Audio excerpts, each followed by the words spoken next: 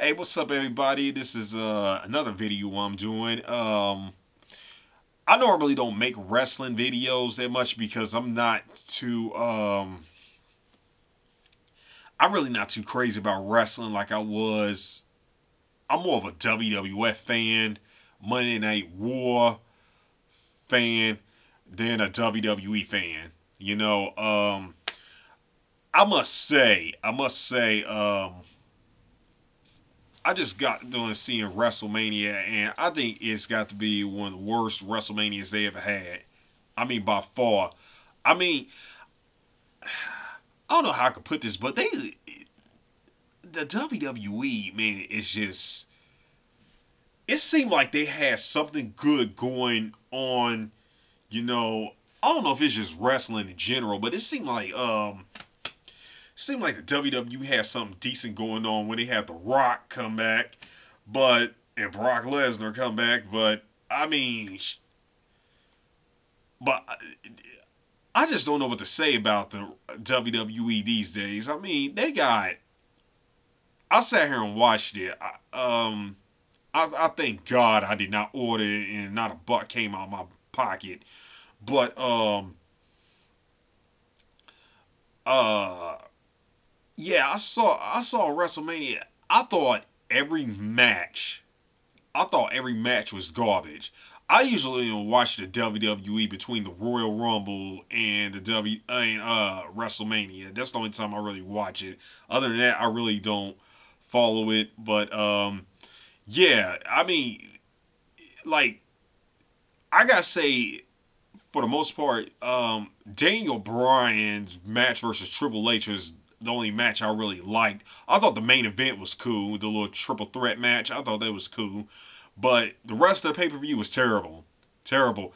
And you boy, I know here's the number one thing everybody want to hear me talk about is the Undertaker losing to Brock Lesnar. I mean, you can't believe it. You can't believe it. I actually saw it coming. I actually saw it coming.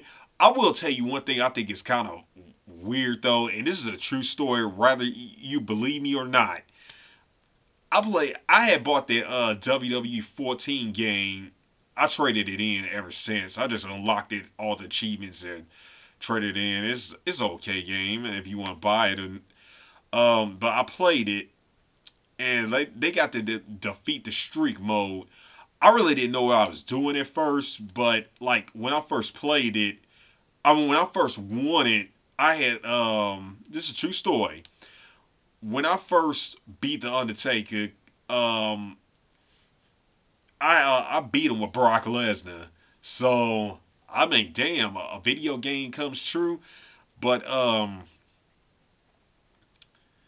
yeah, I was gonna say as far but yeah, that came true. Even though I later learned that you can't win the streak beating him with Brock Lesnar. You gotta do it with Batista, Randy Orton, or Shawn Michaels, or Kevin Nash, and King Kong Bundy, and the Big Show.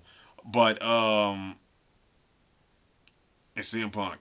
Um, but yeah, I just found that kind of weird. I mean, it's a true story, but yeah, man. I mean, it's really shocking. You see the Undertaker lose to Brock Lesnar, though. I mean, he's a good wrestler. He's entertaining, but it's fucked up. But at the same time, it just seems kind of fucked up. I mean, Brock Lesnar,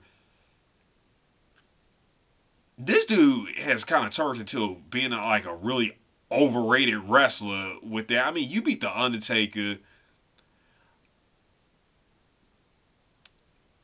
And then you go back to your first year in the WWE, you win a King of the Ring, you win the WWE title. I mean, you just get everything handed to you. I mean, damn.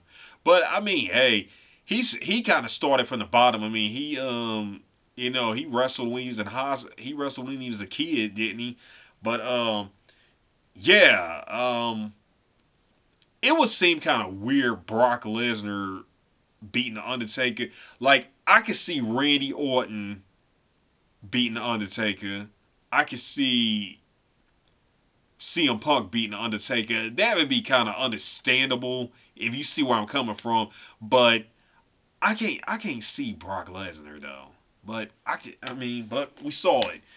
But overall, yeah, man, like I watched this build up, the build up, because like I said, I only watch wrestling between between the Royal Rumble and WrestleMania. So the build up, like if you actually followed it, it seemed like Randy Orton, he's the champion, but they made him like a non important character of the storyline angle. You know what I'm saying? Between Daniel Bryan, the Triple H, Stephanie, and then who else? Who else? There's somebody else. Batista. They made them all important, and not Randy Orton. If you ever noticed that, but yeah, man, WWE. I don't know what to say about them, but those Attitude Era days, they're over with. You know what I'm saying? I mean, it's really sad. I mean, the only thing you can do is just get on YouTube and watch old matches until the WWE flags them. But yeah, man, it's a wrap for the WWE. I mean, TNA, I thought they was going to do something a few years ago, but they suck. Too. I mean, hell, they lost to everybody. They've had to lose Kurt Angle. Sadly, I mean, I still watch wrestling news, but I just don't watch the show. I mean, I still follow wrestling news, but I don't watch the show as much. But yeah, other than that, only other positive thing about the WrestleMania, I thought the Hall of Fame was cool. I'm actually glad Scott Hall got in. He was one of my favorite wrestlers growing up. I think he's probably the best wrestler to never win the world title, in my opinion. He is. But yeah, that was great. I used to kind of like the Warrior when I was a kid, so I think it's good he got inducted. So uh yeah, but other than that, man, that's all I got to say about the pay per view, man. For all you people that wasted your money on that shit, I mean, hey, hope you marks learn your lesson. Other than that, peace.